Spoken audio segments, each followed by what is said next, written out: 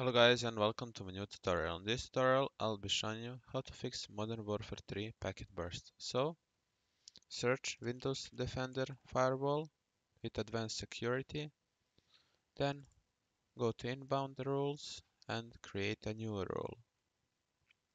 Here select port, next, TCP and specific local ports, and you will type this one. I will link it down in description or comments. So click next, next, next, and you can name it whatever you want. Or you can name it code. Finish. Click new role, port, next, but make sure to select this UDP. And we have a specific local port for that also. Next, next, next, and name it code UDP if you want. Finish.